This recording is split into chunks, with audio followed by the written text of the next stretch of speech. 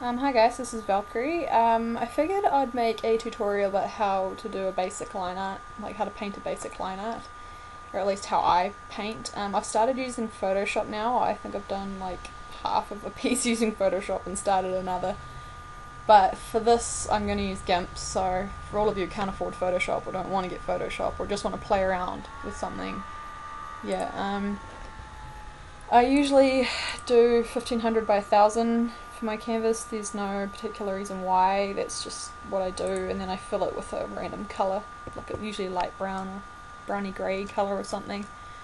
To find a line art, go to DeviantArt and type in horse lines. Now this is kind of naughty, but I don't go to the resources in stock. Like, you can, but I find a lot of people actually submit their lines under digital art but still allow them for stock use, like they say so in the description.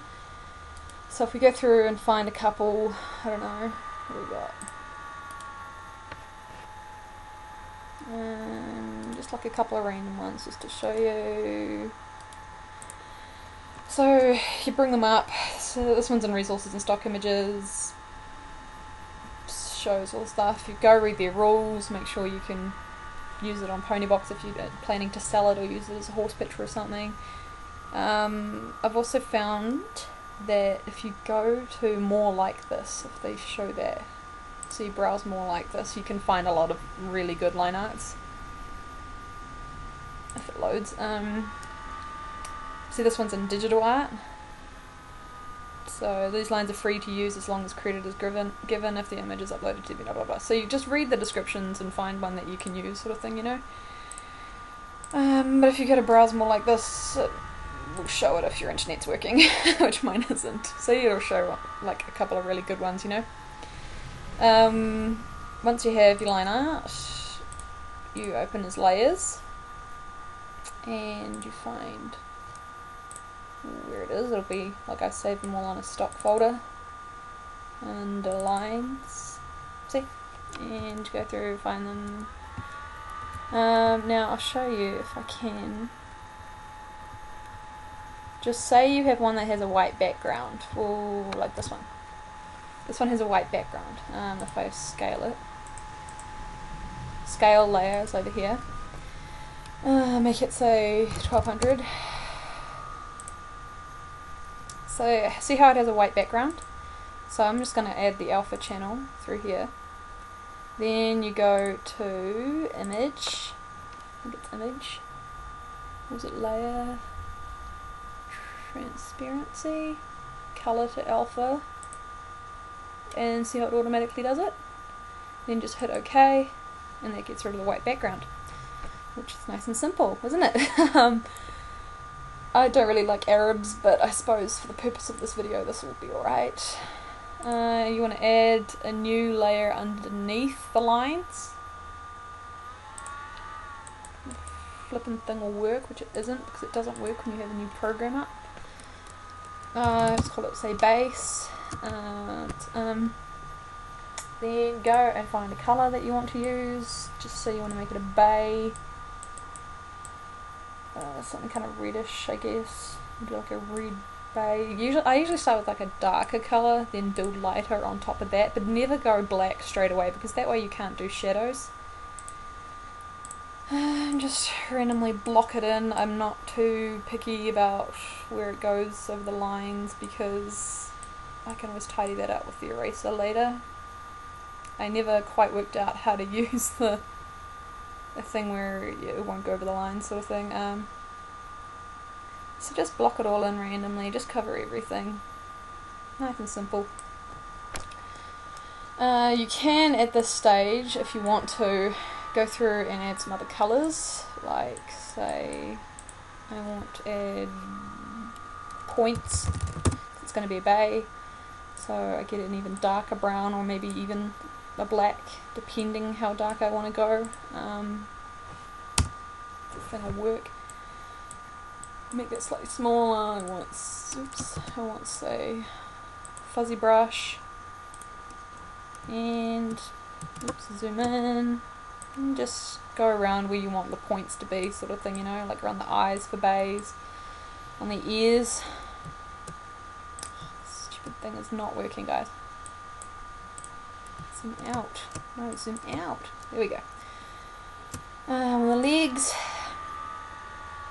On the legs as well.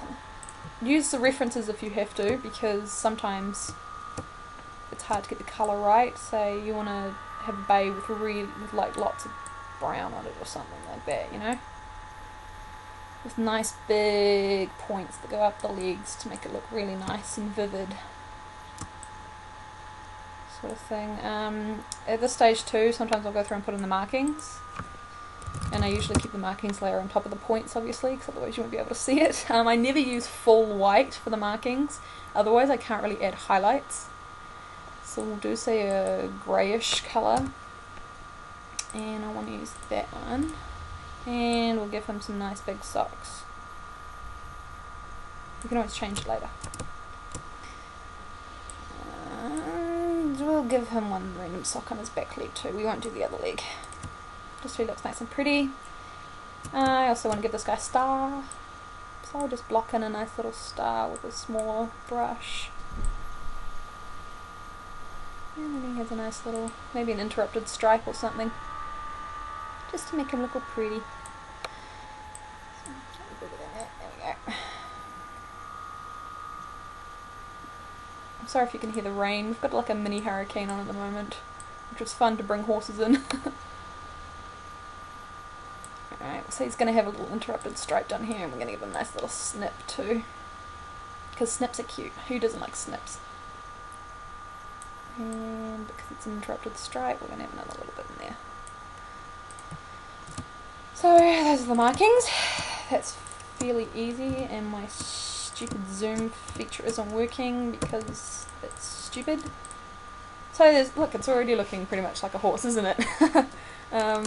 3 more minutes, right? So sometimes at this stage as well, I might go and block in lighter, like a lighter brown where the shading's going to go. To do that, holy crap, to do that I select the base colour, and then I just play with it, and I select a slightly lighter colour. Then I get my brush, and I use the fuzzy brush, and I take the opacity down a little, and do where the light's going to fall on your horse, sort of thing, you know. Just go around, just adding some nice little highlighty bits in there, making them look all nice and pretty. See how it's over top of my markings? You kind of want that to be under your markings, which my thing's not going to let me do, because every time I use a program it doesn't work. Come on. So we're going to move it up without dragging it. Okay, so that's being stupid, but ideally you want your light, like everything to be under your markings, otherwise it's going to go over top of it, like you can see up there. Alright, so also under your points, obviously. So I'm going to fix that when I stop this video because it's not working at the moment. So yeah, you can go through, add some lighter, just go over it, sort of thing, you know, just anywhere you want there to be light falling on the horse. And then, how much time do I have? 1.5 minutes, that's right. Then I'm going to get my smudge brush. I usually put it about 50-ish, somewhere around there, just because it's easy. Make it slightly bigger, and then go around in little circles like this. I find circles give the best sort of blend. I love the smudge feature on GIMP. I absolutely hate it on Photoshop, it sucks. But you're basically just going to go through and blend everything so it looks reasonably nice, you know. See, it already looks pretty nice, doesn't it? And at this point you kind of want to save it as well, so anytime you do any sort of major change, you kind of want to save it just so that you don't lose any work, because apparently GIMP crashes for a lot of people. Never happened for me, but yeah, so this is the basic bit. I'm going to start another video and start working on some more bits.